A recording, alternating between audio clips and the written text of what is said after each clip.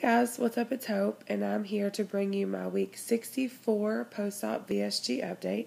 I had vertical sleeve gastrectomy surgery on July 1st, 2013, so it's been 64 weeks ago this week, and I am here to bring you another weekly update. I am sick, so I'm going to try and talk up so you can hear me. My throat is just killing me, and it's just, I guess, that time of year where weather starts changing and my sinuses start getting all crazy. I just have like a really super sore throat, and so just haven't been feeling well. I actually recorded this video on Monday and the video cut off because I don't have a lot of storage on my phone, and so I figured I would go ahead and just do another video and record it on the iPad, so that's where we are. I do have lots to update you on, so this video hopefully will be a longer video because it's been a while since I gave you all like a real deal update. So I've got lots of things to cover, and so I'll just get started. I'm going to start off with the numbers. My highest weight ever recorded was 330 pounds. On the day of surgery, July 1st, 2013, I was 306. Last week I came to you weighing 184. This week I'm 186. So that is a 2-pound gain from last week, and yes, I'm freaking out about it. But I feel like just being conscious about where I am in my journey and just making sure that I'm making really good choices is a way to just kind of always be conscious of where I am, if that makes any sense at all. But yeah, I'm super stressed out about it. And honestly, I was the same weight all week, and then when I weighed on Monday, I was 186. So I was like 184 all week, and then 186 on Monday, which is my weigh-in days. But we were out and about a lot during the weekend, and I definitely noticed myself like grazing and snacking a lot more. Still making really good choices, but eating a lot more than normal during the regular day. And so that probably has something to do with the gain on Monday when I did my weigh-in. I'm definitely noticing that I can eat a lot more during the day. Especially if I eat something, let's say for dinner I fix a plate of food and I can't eat all of it, but if I leave it, put it in the microwave or put it in the refrigerator for later, and I come back an hour or two later and heat it up, I can definitely eat the rest of it. So if I give myself time for the food to kind of go down, I can definitely eat more of what I was eating. I'm trying to rein that in because I feel like that's real dangerous to get used to doing that. You're just getting in a lot more food than you normally would, and I don't know, that really kind of scares me that I can eat more than usual. But I think that has a lot to do with, mindless eating and really trying to be conscious of what I'm eating and, just trying to make sure that it's real hunger and not head hunger. I don't know, when you get this far out, it really becomes a matter of a mental thing. Like, you really have to have your mind game on point. Lots of things. You get to the point in your journey where I am right now, and you really could potentially eat whatever you want. And that, for me, is a scary thing. Y'all know that I'm super strict with what I eat, and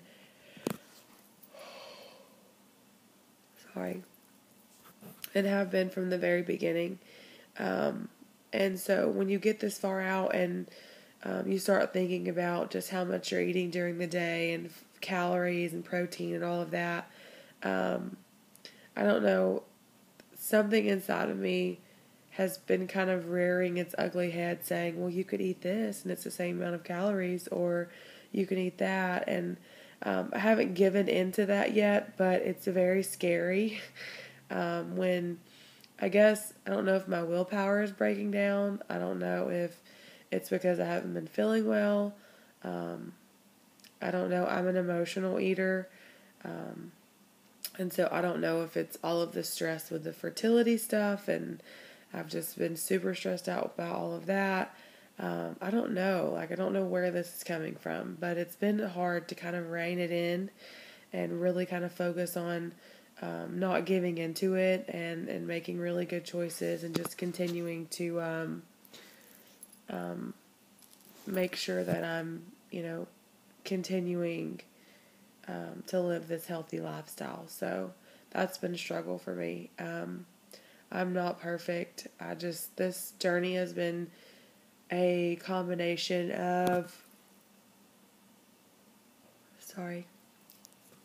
tons of ups and downs and lots of setbacks and just, successes and NSVs and amazing moments and life-changing moments. And everyone's journey is completely different. And, what you're going through out there isn't necessarily maybe what I'm going through on my particular journey, but I'm grateful for this forum that I have to be able to share my story and to have all of you out there supporting me and encouraging me along the way. And I'm just super, super grateful for this community that I found of really amazing, incredible people who are so inspiring and who continue to uplift me and really motivate me to stay on this journey and to really continue working towards, being the very best me possible. So I'm super grateful for that.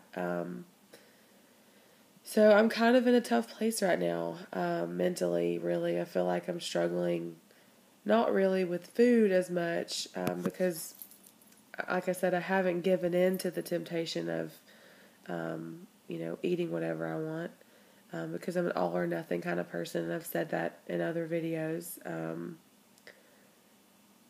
I feel like the moment that I fall to temptation, the moment I eat candy, the moment I slip back into those old eating habits, that there'll be no stopping me, which probably sounds really crazy, but that's a fear. I'm just not an in moderation kind of person.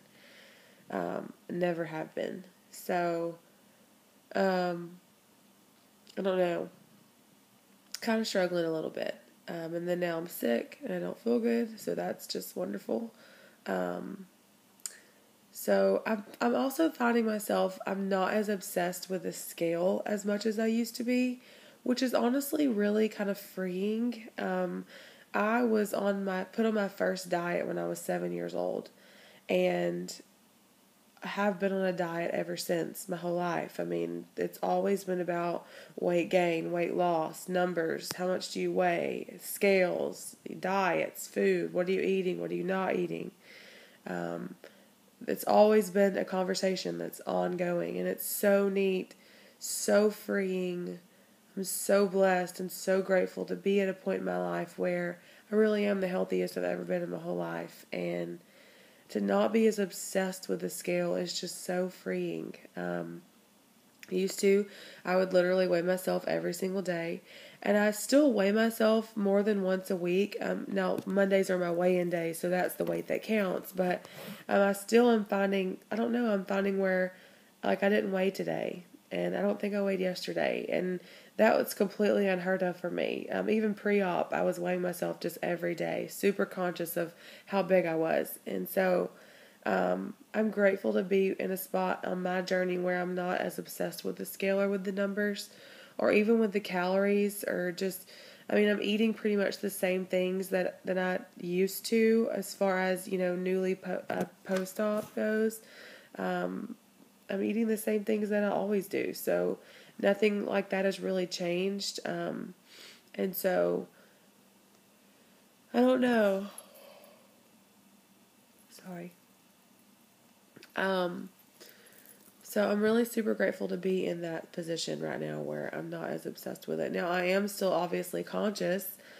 I had a 2-pound gain this week, and so I'm really going to focus on reining in this whole going back to my plate thing and just the snacking and grazing and I'll most likely log my food this week. I talked about last week how I really use my FitnessPal as an accountability tool. So I'm going to be using that this week to just kind of track my calories and make sure I'm getting my protein in. And, I feel like those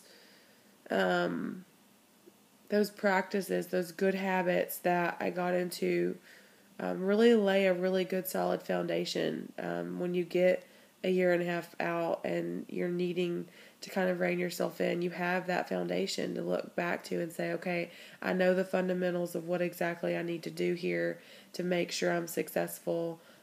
Let's do this. And so I'm grateful for that. And so next up, I want to talk about fertility stuff. My husband and I did meet with a fertility specialist last Thursday. He was super awesome, really friendly. We met with him and went over our entire history. Now, as far as the abnormality goes with the test results of my husband's analysis, it did come back that he had a low count, and so our fertility specialist is really optimistic in that he'll be able just to give Andy some medicine to up his counts, which is a good thing. And so we went in, like I said, we went over our history, and he listened, and he was really optimistic about our chances of getting pregnant. He said we just have to figure out a game plan. And so that day I ended up having some blood work done. Andy had some blood work done. They took like 14 vials of blood. I'm not kidding. 14 vials of blood, which was insane crazy. Thankfully, I had a really good nurse, and whenever she took the blood, I didn't even feel the prick. So super, not that I'm like really weird about needles anyway, but sometimes when people like when you have an IV or you're getting blood drawn, sometimes it depends on who's doing it. It can really hurt really bad, or it cannot. And thankfully, when she did it, it wasn't that bad. So took some blood work. He wanted to do an ultrasound, a vaginal ultrasound, to look at my ovaries, just to kind of make sure everything looks okay. Apparently there's a way for doctors to determine a woman has PCOS by looking at their ovaries and how the eggs are spaced out in the ovaries, which I thought was really interesting because I never knew that before. He said, now I know you say you have PCOS, but I want to confirm it. So he wanted to make sure to have this vaginal ultrasound, so they were able to do that day. He did say, now I remember telling y'all last week that I started my period on that Sunday, which was completely random because I hadn't taken any medicine. And he said, had I not started on that Sunday, and typically my cycles are like 5 to 6 days, so it ended like Wednesday night, early Thursday morning, and the appointment was on Thursday. So, had I not started that week and stopped that morning, we would have had to wait a whole nother month to have the blood work done and the ultrasound done, all of that. So I felt like that was so crazy how I like just started it completely out of random, and I was able just to go ahead and have the blood work done and the test done that we needed to. So I felt like that was really cool. And so the last thing he wants to do is a procedure where they go in and kind of look at everything, and then they flush out my fallopian tubes to make sure there's no blockages. So that's going to happen on October the 20th. It is a procedure where they have to put me under, so I'm super nervous about that. Y'all know I have crazy anxiety about like hospitals and stuff, so hopefully it's not too bad. He said the procedure only takes like 30 minutes, so it's not too invasive or anything, and it's not like I'll have any incisions or anything to kind of take care of. And so that'll happen on October 20th. And then after that, we'll really have a game plan to see what we'll do as far as Clomid or another kind of fertility medicine. We didn't really talk about exactly what he wants to do, so we're waiting to see how all the tests come back and how everything pans out with all of that. He does want to do another analysis of for Andy, so that's going to be happening within the next couple of weeks. I am still tracking my ovulation. I'm set to ovulate next weekend, so hopefully we're able to get pregnant without even having to go down this whole fertility specialist taking another round of fertility medicine. Praying, hoping that, maybe it'll just happen. He said that, like, and typically men have like 20 million sperm, and Andy's count was like 4 million or something like that. And he said, all you need is one. And so I was like, yeah, all you need is one. So we were super optimistic about that. I'm probably fixing to have to cut this video off because I'm like at almost 15 minutes. And I'll just record a part 2. Yay, a part 2. I'll see you guys in a few.